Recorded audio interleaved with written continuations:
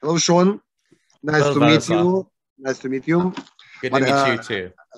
I don't have a lot of time because I am in army now from the first day of this forum.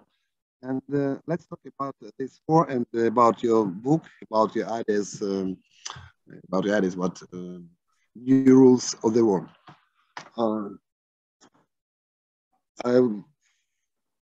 I would like to introduce all people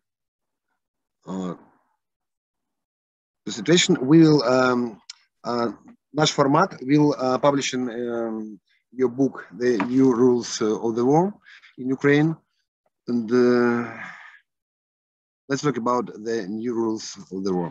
The war has been going for a month, and are you surprised?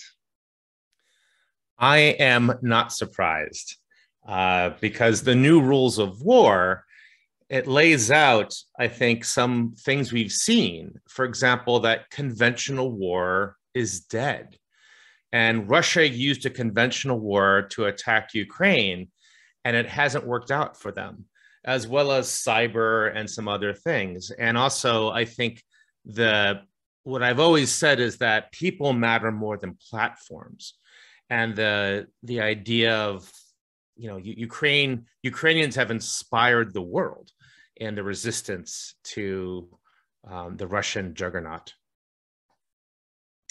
But from my point of view, I think this war now looks like a regular war, in the same way we see a few dozen years ago during the Second World War, because we is the same bombing by artillery, by aviations. We have the tanks battles near Kharkiv, near Kiev, in Mariupol. Because the situation is in Mariupol is looks like Stalingrad.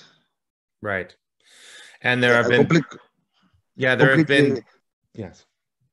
Excuse me, and completely destroyed town and tank battles. The same situation as we saw in our fathers. So in Stalingrad, our grandfathers.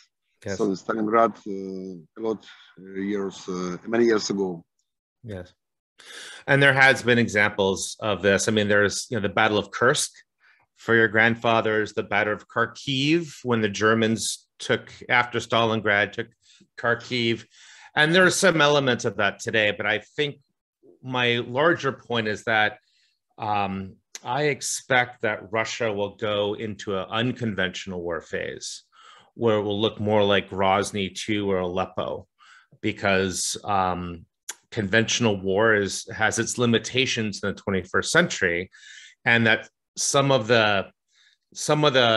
the weapons that Ukraine has done well with don't fire bullets. They're like communication, social media, humor, like the St. Javelin sticker or emblem has gone around the world, and as well as inspired, your President Zelensky talking in front of Parliament, US Congress, to remind them of their obligations to human rights, democracy, and so forth.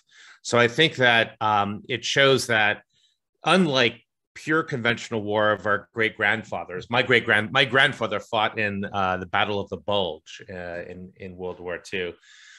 There are more elements to this than just raw firepower.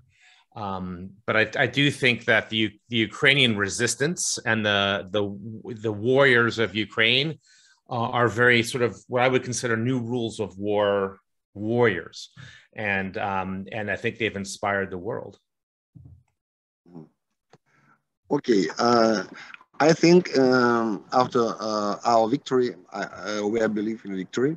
It is hard to imagine now for all world, but few weeks ago, many of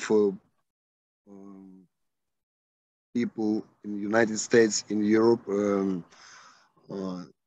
have thought that 3-4 days and Russians will be in Kiev. Yeah. But we're struggling month, and Russian troops haven't great success. And, them stopped on the main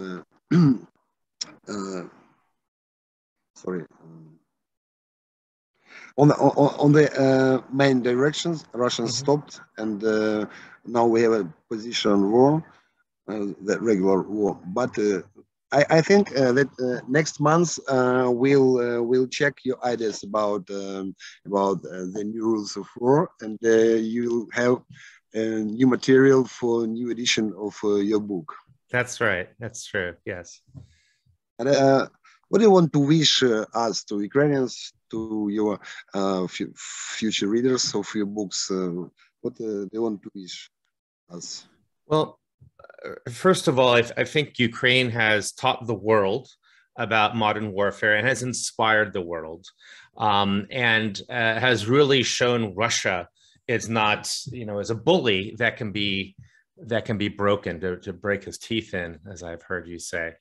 But I think, look, every minute that this war lasts is bad for Putin. Every minute that the war lasts is good for Ukraine, because rule number 10 of the 10 new rules of war is that victory is fungible. And what this means that there's many ways to win. And the big army loses if it does not win, which is Russia. And the smaller army, or the guerrilla, wins if they do not lose. And I think what Ukraine can do, if they could protract the conflict and get international attention into the conflict, they will win. Okay, and what is your forecast for nuclear missile bombing of Kyiv, of Kharkiv, of Poland?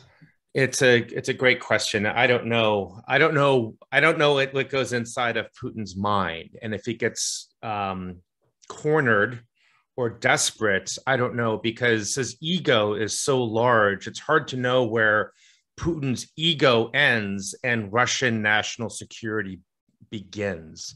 So if he does a tactical nuke in Ukraine, or even in Siberia to show the world, that may change Western calculus about getting involved in this war, because they might decide, like, it's, this is a different type of red line, and we'd rather get involved now before he does a nuclear weapon in a NATO country. So I think that if Putin does a nuclear weapon, it's a different world that we all live in. The last nuclear weapon was Hiroshima in Japan, 1945. So I think that it would reset everything that we think we know about Russia. So I think it would be a terrible, terrible tragedy, but it could bring the world to deal with Russia in a much more severe way. Thank you. Thank you for your time, for your book, and hope to meet you in Ukraine Yes. after our victory. Yes, I agree. And maybe we can talk in 2 weeks and see if the new rules of war have changed. So. Thank you, Sean. All right. Have a nice day. Thank you very much. Thank you. Thank you very much. Bye-bye.